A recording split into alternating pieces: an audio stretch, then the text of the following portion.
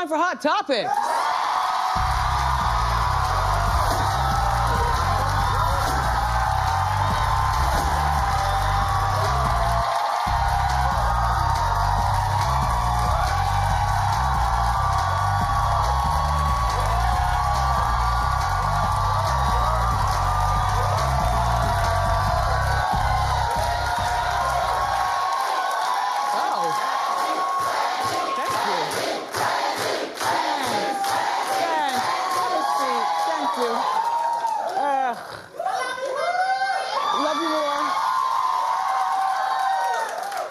No, I'm not crying. I'm just a little misty. Well, no, it's spring break, and so in our town it's spring break, and so our son is here because, you know, when he breaks, that means come and do the business. Do something around here. Make it happen. Help us. So he led the prayer while I was standing before they say, and here's Wendy. And sometimes some of the things that kids say, I'm like, who are you, Reverend Ike? Like, you know, I got misty. I got misty. So, yeah, shout out to my son. He's a fine young man. Sometimes, that is. All right, so we woke up this morning, we found out DMX was sentenced to 1 year in prison. Now, we here at Hot Topics thought that the sentencing was going to happen either Wednesday or Thursday, So we went to some of the publications like Time and the New York Times and, you know, some of the, I don't want to say more official publications, but for lack of a better word, more official publications, only to find out the tabloids had it correct all along. He was sentenced yesterday. All right, so here's the deal. That's a good 47, right? It's good. He was supposed to be going in for 5 years, but he only got a year. 1 year, and the sentence will also include 3 years of supervised release. Is that the more classy way of saying parole? What does that mean, a supervised release? And he also has to pay back the $2.2 million that he owes to the government in back taxes.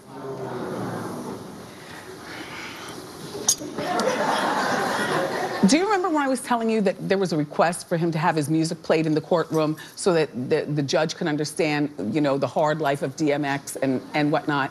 And I was like, who would ask something like that? That's not gonna happen. They played his music in the courtroom. Not Party Up, they played a song called Slippin', about when your life hits the skids. It's a slow song, life hits, there's D, there he is. This is one of his baby's moms, who, from what I was told, her comment on this artist's rendition was, why they make me look white? Really? This is what I have to ask you. Why would you have the 15th baby? The baby's in the courtroom. Babies shouldn't be in a courtroom. And who is this? And if you want real sympathy votes, then why wouldn't you be holding your own baby? I don't know who this woman is. The baby's right there. The baby's brand new. DMX cried, but we know he's good for crying. Authentic tears. We saw him on Iyanla Fix Your Life. Listen, he's got 9 kids. Excuse me, 15 kids and 9 babies' moms. He's 47 years old with a hell of a drug problem. He owes over $2 million in back taxes. This is an incorrigible case.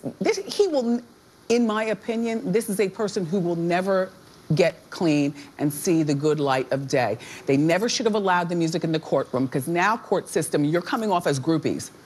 You know, it's bad enough that the government is out of control in this country, you know. But now the court, you're groupies, you're allowing music into the courtroom? So what does that mean? You know, if an artist gets in trouble, that the artist is now allowed to bring their artwork in to express in the courtroom. This is when I, you know, made this for my mother and Mother Teresa. This is a rendition of Mother Teresa. No, really. The court is supposed to deal with the facts that they have at hand, not be clouded by hearing Slippin'. And a baby crying. Nobody needs no babies in a courtroom. So when he gets out, he's gonna end up back to the same life. And here's why I say this, you know, he's gonna end up having more kids. He will never be able to pay back that money. Because as long as he surrounds himself by the same people who've probably been taking his money all along, I'm not saying, I'm just thinking in my mind. Where's DMX gonna get almost $3 million? 2.29, look, the interest is gonna add up. It'll be $3 million by the time he gets out. Where's he gonna get $3 million? 15 kids, 9 babies, moms. Listen, honey, oops, sorry. We talked about condoms yesterday.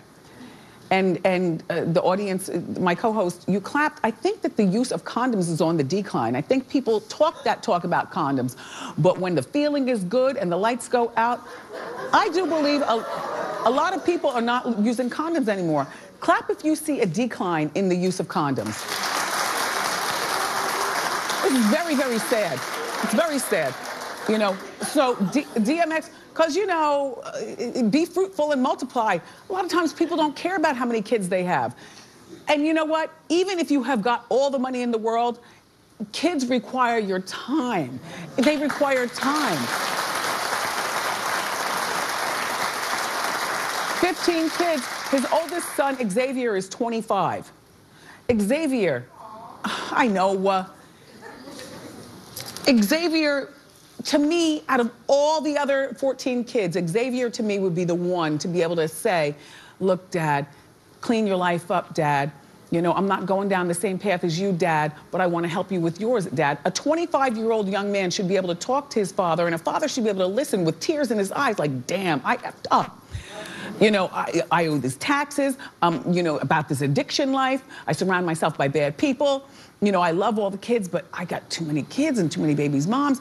You know, thank you, Xavier. You know, help me out.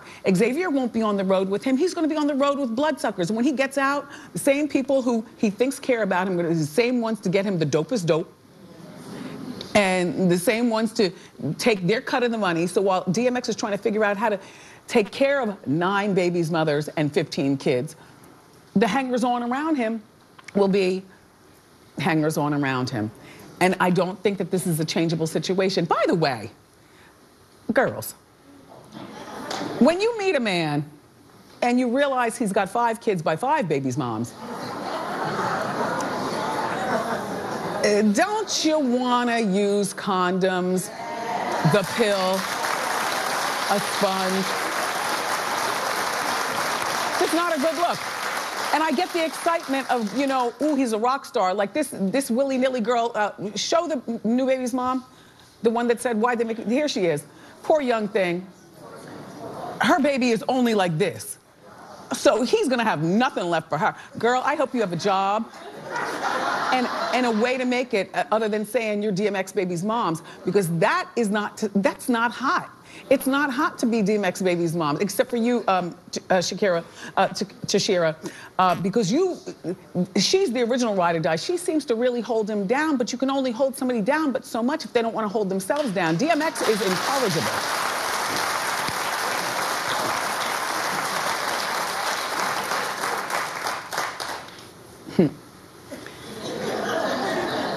And so, Corey Feldman, you know, the attack, originally he said he was stabbed with a knife. Well, it turns out he thinks that it was a needle.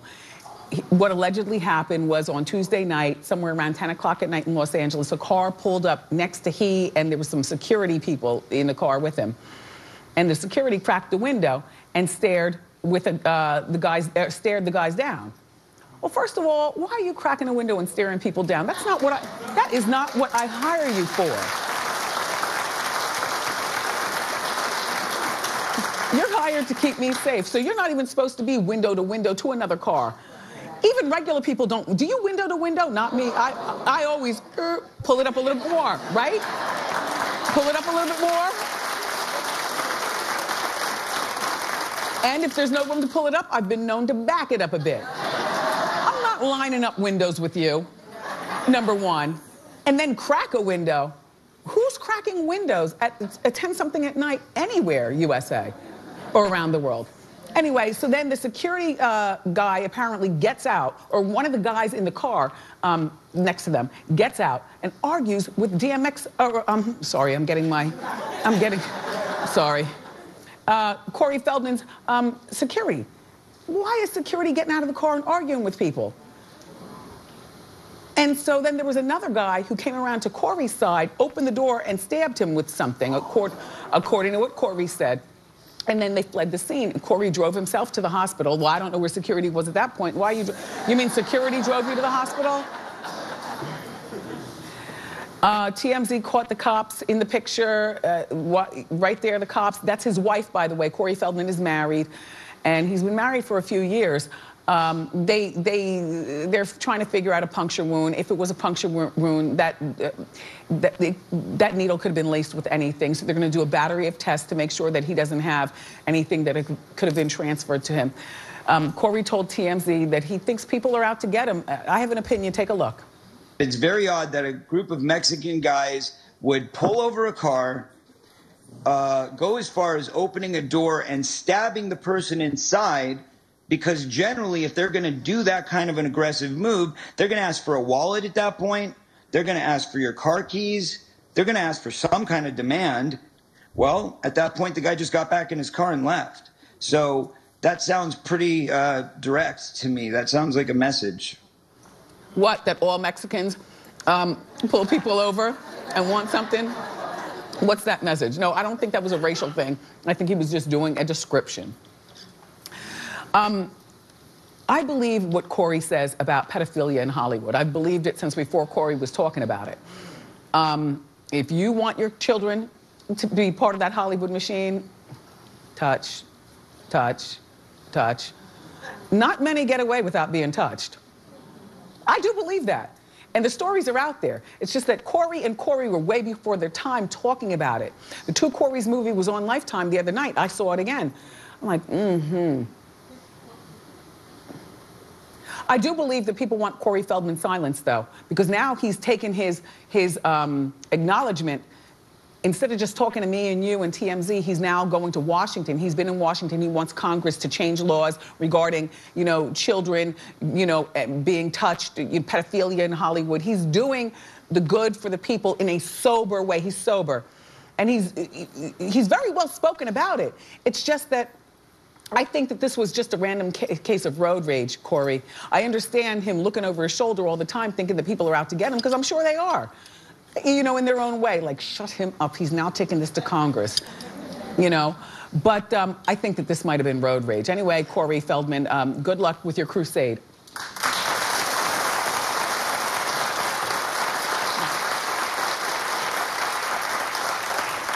So, here's my thought. You shouldn't be allowed to talk about your man if you have children together under 21 years old. In the case of, on social media, oh, only one of you heathens agrees? Okay. Because the kids are innocent. You should not be able, Rick Ross wants the courts to shut down his baby's mom's social media. Well, her baby's mom's social media. He wants her social media shut down. That's a little extreme. But Rick is claiming that his ex, here she is, Tia Kemp, that she's been posting statements that make him look bad as a dad. Well, he might be a bad dad, but we don't need to see that on social media, and certainly the child doesn't need to see that, and we don't need to be all involved in the business. So remember, I'm not saying he's a bad dad. I'm saying he might be a bad dad, but why do we need to know this? Why can't you, Tia, handle this between you and your man and keep this away from the child eventually finding out when the child is old enough? So remember, last year we were here to remind you that she posted, couldn't get you to call your son last month to wish him happy birthday. His basketball tuition ain't paid yet either, but you got Birdman's bleep in your mouth.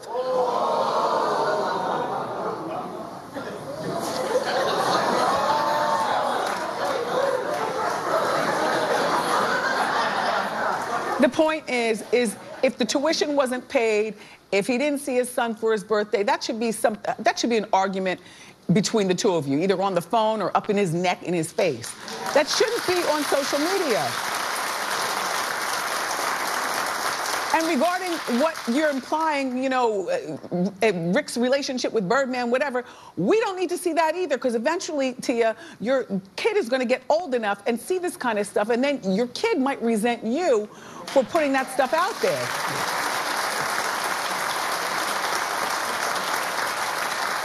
Sometimes with kids, it becomes a popularity contest of the parents, you know what I mean? Like, Tia, you might think that you're the good one now because the kid's young, but when that kid discovers Versace and hot girls and good parties, he's gonna be all about Rick and say, you're the bad mother.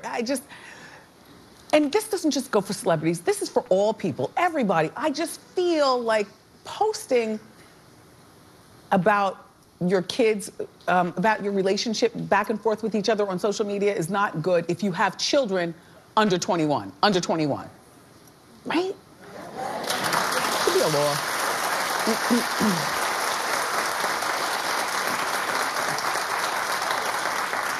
So this Walmart thing with Cosmopolitan, Walmart has decided to remove Cosmo, as you've heard, from their checkout aisles. Well, you know, I spend a lot of time in the grocery store, you probably do as well.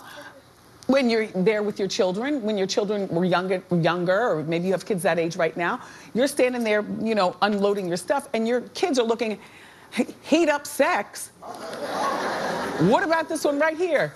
Warm toys for your hot spots.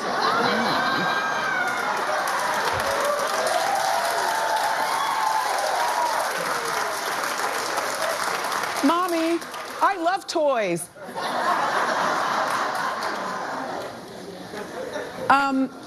Look, Cosmo is reflective to me of today's society, where whether they're gonna see it on the front of Cosmo magazine, or see it in between commercials on TV, or see it from our president's mouth, or hear it from, or hear it from,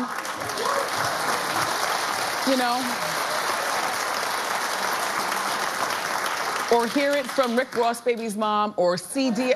No, I'm just saying these are a few of the things going on that make, you know, society is just like, Walmart, by the way, are you still selling guns?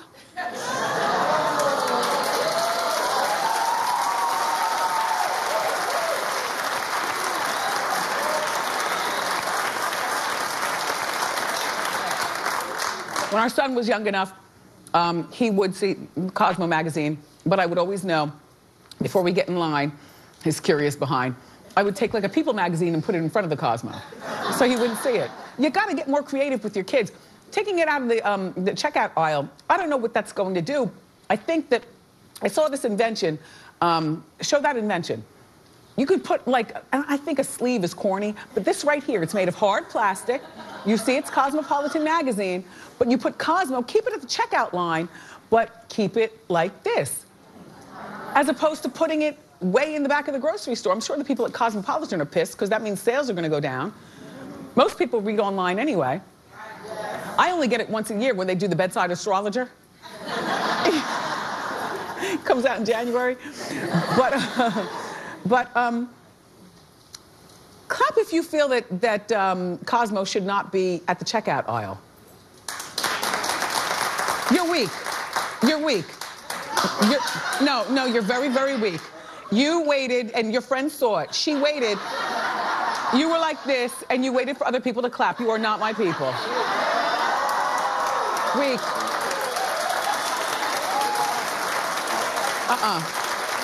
People who are my co-hosts stand in their own truth, even when other people are judging. That's not you. Get out. Listen, we got more great show for you. You know who's here? Music manager and author and Beyonce's father, Matthew Knowles, is here. So grab a snack and come on back.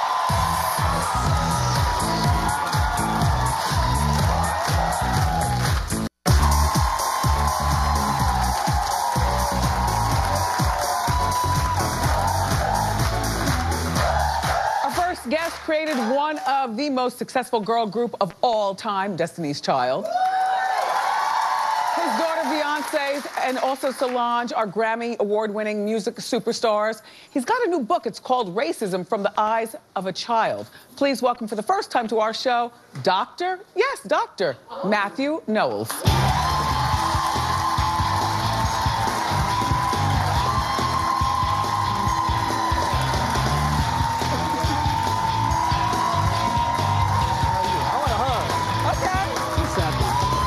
What's up, man? Yeah. All right. I like a hug. Have a seat. Thank you. Yeah, sit there. All right. Yes. Hello. Hello. It's about time. I know. You know, you don't remember 1998 in Miami. Okay. And the girls were there, and they were just kind of breaking.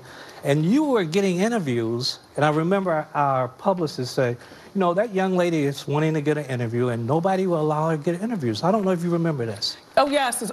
It's tough being Wendy. Yeah. Yeah. And I sometimes said, people get scared. Certainly we're going to give her an interview. And I don't know if you remember this. I said, Wendy, one day I'm going to ask you for a favor.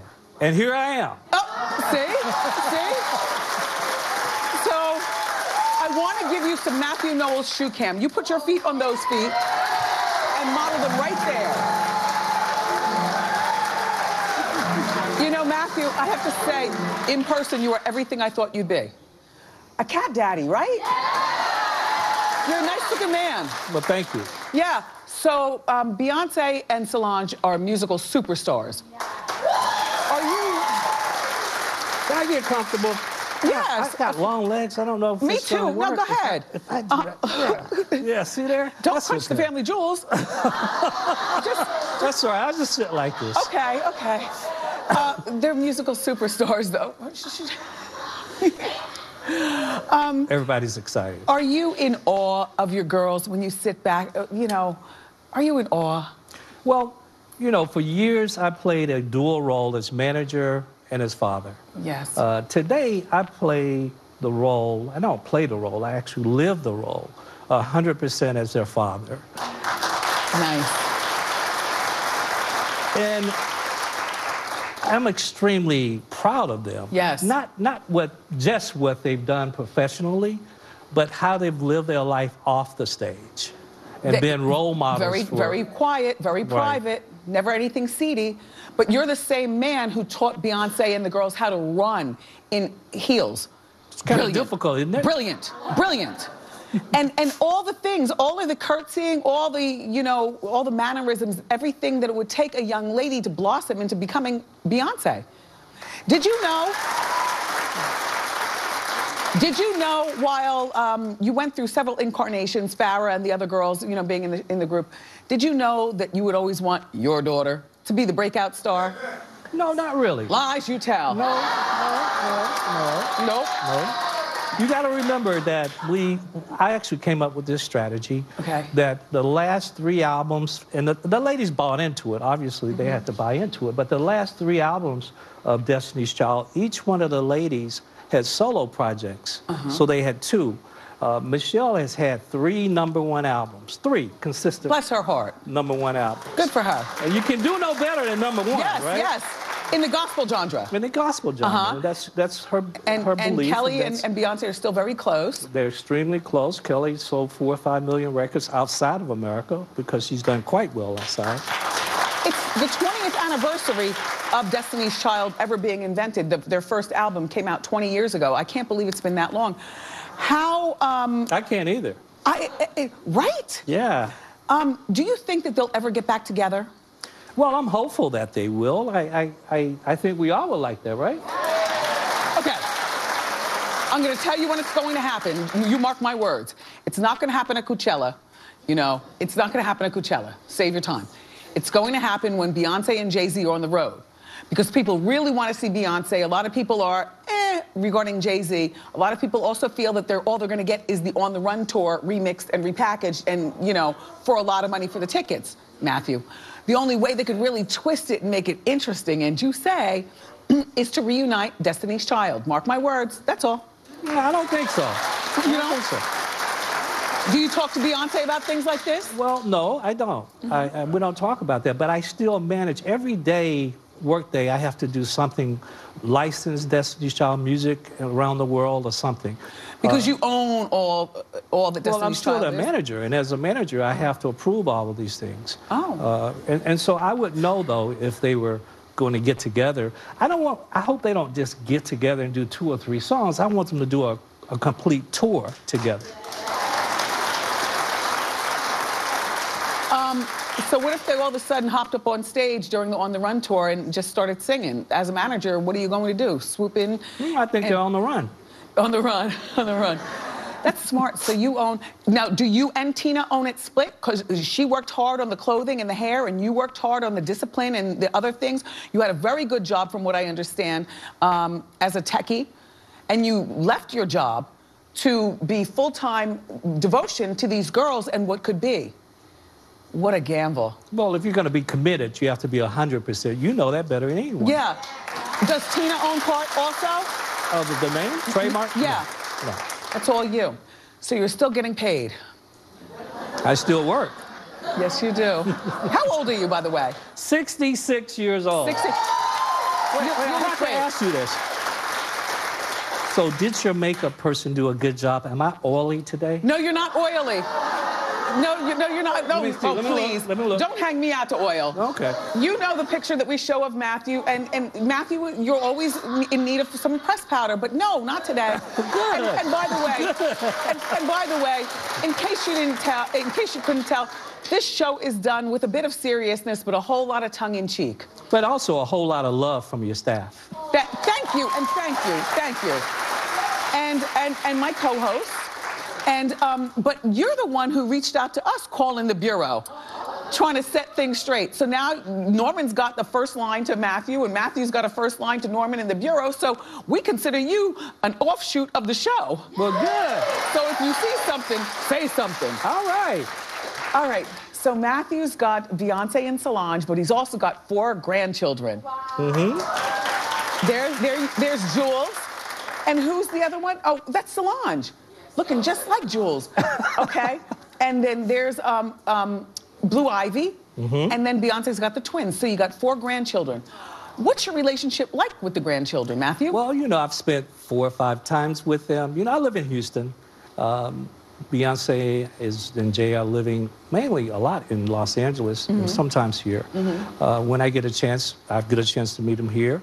But I always say, even with Beyonce and Solange, when you're 3 years and younger, like, I want you to talk when I say hello. I like to hear you say hi back. So I can't wait till they get to that age that we can hang out. A lot of people do feel that way, but they're too embarrassed to admit it. I appreciate your honesty. So you have a better relationship with Jewel because Jewel does stuff. Well, Jules is a basketball. He's a b-baller. And I played high school and college ball, and we get to talk about basketball. He's a teenager, believe it or not. Now he's 13 years old. Really? And so he's going through the transition that 13-year-old boys go. Yeah. And I love to spend and will spend more time with him because he's a great kid. Yeah. And now, when the twins were born, when Beyonce gave birth to the twins, it was Matthew who put it out, or excuse me, yes, Matthew put it out there before anybody else did, including the family. Yeah. Was she pissed? I have to say, I'll never forget this. I was on my way to the airport. I think it was one of those Saturday Good Morning shows. And I thought the scroll said, Beyonce has announced, and I was just rushing. And when I got to the airport, I just wanted to congratulate her because I thought she had told the world, because I knew and a lot of people knew and close to the family. It was a mistake that I made. And I can own that. That was a mistake. I apologize. But your mistakes are our game because we talked about it before she even announced it. Yeah. Thank you. You know, sometimes that happens. Sometimes that happens. Look, Matthew, it does happen. Yeah. Beyonce's a very, very private person, though. When you saw Beyonce, Solange, and Jay-Z and the security in the elevator thumping, what was your reaction to that? I have to tell you, I laughed so hard. I laughed so hard because, you know, if you know Solange, that's Solange. That's Solange. You just never know what you're going to get. Firecracker. Don't know where she get that from. You know, then Beyonce would be in the corner quiet, just kind of like, when y'all finish, let me know. So I just laughed. Next, we've got more with Matthew Knowles. Keep it here.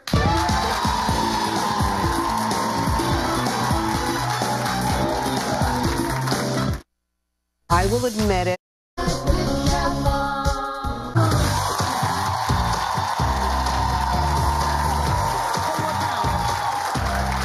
back with Matthew Knowles. So Matthew, everybody, is married. You've been married for a few years now, huh? Most people don't even know I've been married. It'll be 5 years in a few months. Well, this is why you're here. It's show business. So you got to show your business. So you're 5 years now. Do you have children with your wife? No, no. Congratulations on the new book. I thought it would be something regarding Destiny's Child, but instead of writing that book, you wrote a book that's actually quite interesting. Racism from the Eyes of a Child. Tell us about the book and your humble beginnings in Alabama and what brought you here now. Yeah, well, you know, I grew up in Gaston, Alabama. I was born in 1952 in a little small town of 25,000 people in Gaston. It was an era of racism and segregation. George Wallace was our governor. And, you know, I wanted to talk about our family history, our heritage. Were you raised by mom and dad? I was. Okay. I was raised by my mother and father. And why did they pick you to be one of the bus students? Because you were bused in to... Well, they had freedom of choice. It was one of the new laws that they had just in 1956, I think it was, that freedom of choice came about. And so parents could decide where they wanted their kids to go. The unwritten rule was, okay, if you send your kid over to the white school, we're not going to protect you. Did you get beat up? Yes, I did. Oh. I got a lot of demonstrations we did during that era. And I hear that you also went to experience some of that. Majority, at the time, Ocean Township High School was majority white. And, you know, I experienced things, but nothing like being hosed down. Yeah, I mean, it was tough. We're talking in the early 60s. Yeah. It was very difficult. And as a result, I heard through the book that your own mother said to you, don't bring home any dark-skinned girls. She did, and that was wrong. It was the era of the time. That was wrong, but she did a lot of great things, but that one was wrong. And I internalized that as a kid. You know, what we hear as children, we sometimes internalize that, and it affects us in our adult life. And so then you chose Tina. I chose Tina. Yeah. Is your wife now, is she light skin, dark skin, or in between? She's beautiful. Okay. We'll get to digging. We'll find out. How about that? One thing that sparked a lot of conversation here at Wendy. One thing that sparked a lot of conversation here at Wendy is that you said, Matthew, something to the effect of if Beyonce wouldn't be successful if she was dark skinned. No, I never said that. Okay. Clarify. Look in the book, I don't even say Beyonce's name. What I said is that in pop radio, and that's, you know this, there's different types of radio. There's urban radio, adult contemporary, but pop radio, specifically pop radio. Side by side with Taylor Swift.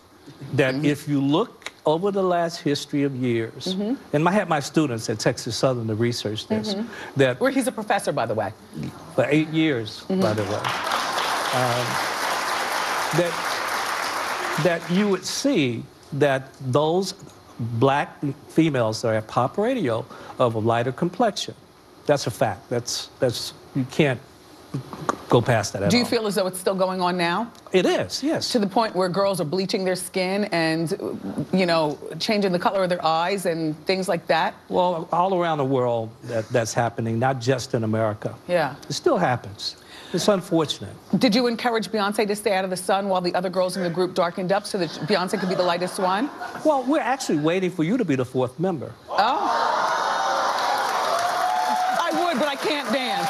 I'm not good in heels. Well, we can work on that. I'm comfortable right here on the couch talking to you.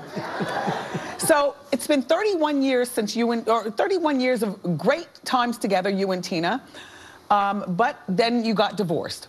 How does that affect your relationship with Beyonce and Solange? Well, it becomes difficult when you're a family that's been together that long. No, but fortunately, Beyonce and Solange, they were adults. They weren't kids. You know, it affects kids differently. Solange is married, Beyonce's married. Yeah, they have their own families. Yeah. They're working on all that. So it was all, they're ladies, they're women. So it's dad and mom, and that's difficult.